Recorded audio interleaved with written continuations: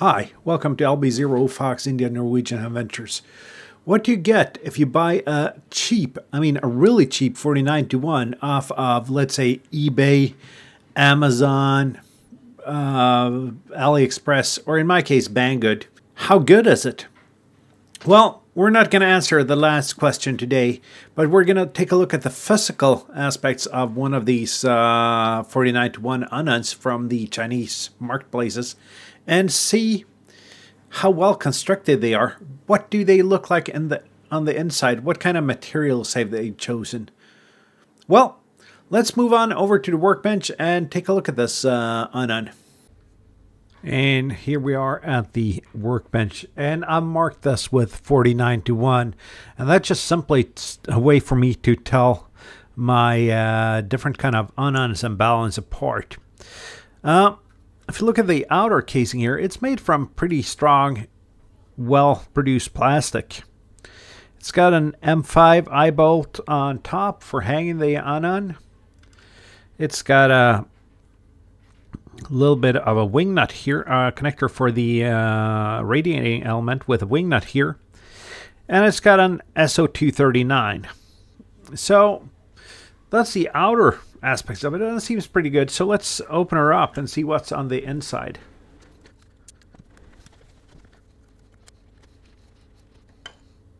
And before we open it up completely, I just want to say that I bought this off of Banggood, and I think it was about $16 US. I'll do an overlay here with the Banggood page for it.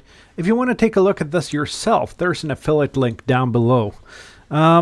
That being said, I have not tested this yet with a radiating element. I have not tested it at all, so I can't say anything about how good or how bad it performs. If we take a look at the inside here, first of all, if you look at the windings here, I posted a picture of this in the DIY section of the European Ham Radio Show Discord. If you want to join that Discord, the address is on screen somewhere around here.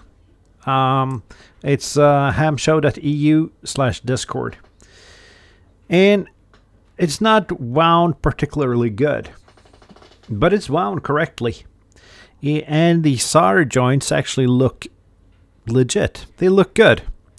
But at the same time, it looks like something a beginner would build and not necessarily something you would buy. There's also another problem, and that's this toroid here. There's no way of knowing what kind of mix this toroid is. So we're not going to know anything about its performance by just looking at it, but it looks legit from what I can see. Looks like it should work. But there's a reason why I haven't tested this yet, though. And that's because it's been really, really cold outside. It's been around minus 20 degrees Celsius. That's about 0 degrees Fahrenheit, plus minus. So it's been a little bit too cold to actually trim a wire to get a good reading out of this. But once it warms up in a week or so, I'm going to take it outside. I'm going to trim a wire for it and see if it works, because you can never have too many balance. You can never have too many ununs.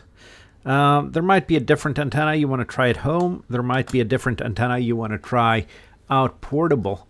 So you can really never have too much. And the reason I bought this is because if it doesn't work, I still got this hardware.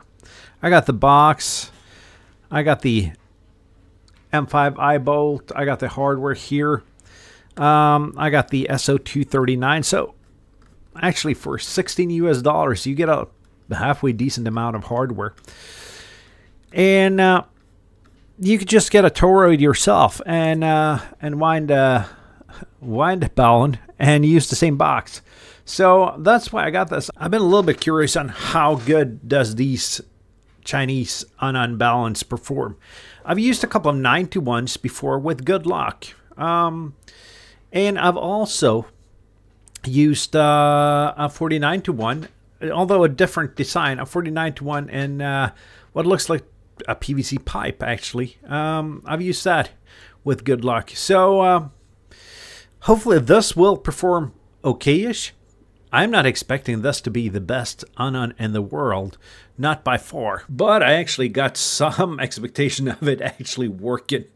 It's going to be exciting to see if it works or not. If you want to see how this works, you could actually subscribe to my channel, give me a thumbs up, leave a comment down below, and just make sure you're notified when that video drops.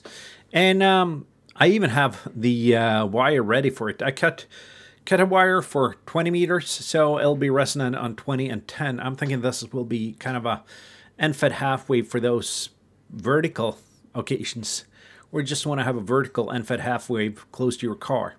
So that is my initial thoughts on this antenna, and you've seen what it looks like inside. As I said, I bought this on Banggood for about $16 US.